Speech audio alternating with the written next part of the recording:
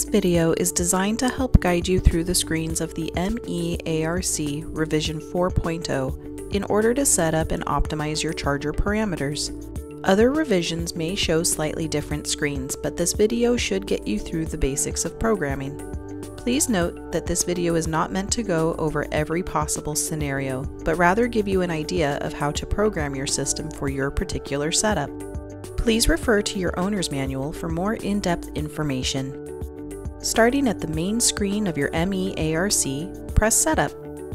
Turn the Select knob to 03 Charger Setup. Press Select.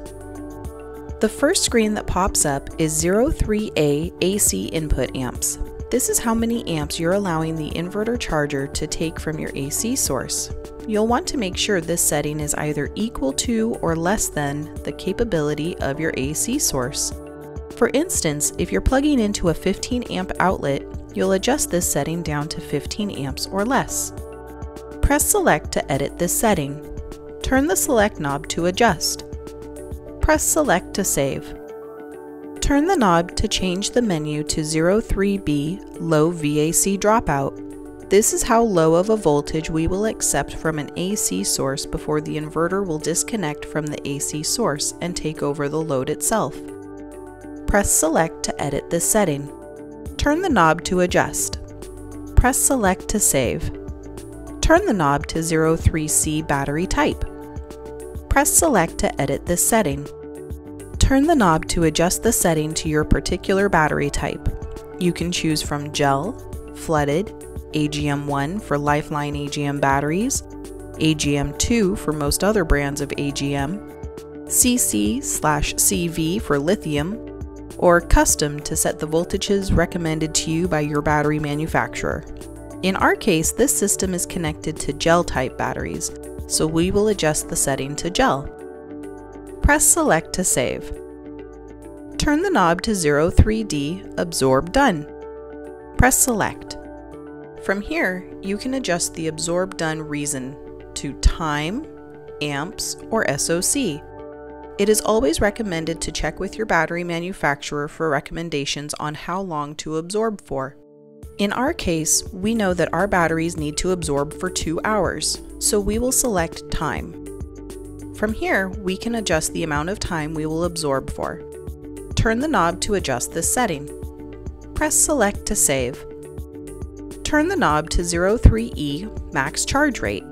This gives us the options of how high of a charge rate we want to charge our batteries at and how long is the absolute maximum we want them to charge for.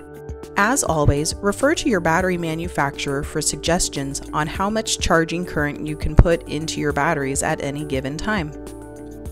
Press Select to edit these settings. With rate blinking, you can turn the knob to adjust this setting. We know for our system that we should only use 80% of the total charging capacity, so we will adjust this setting to 80. Press Select to save.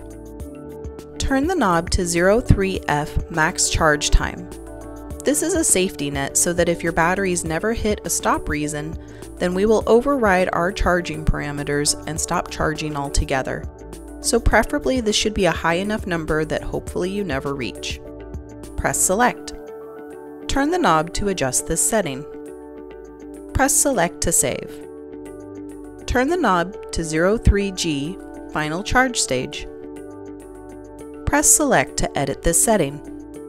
Turn the knob to adjust the setting from multi-stage, float, and silent. Descriptions of these stages can be found in your manual. Generally, we recommend leaving this setting at multi-stage unless you really need to change it. Press Select to save. Now that you have successfully entered in your charging parameters, you can press Meter to get back to the main screen.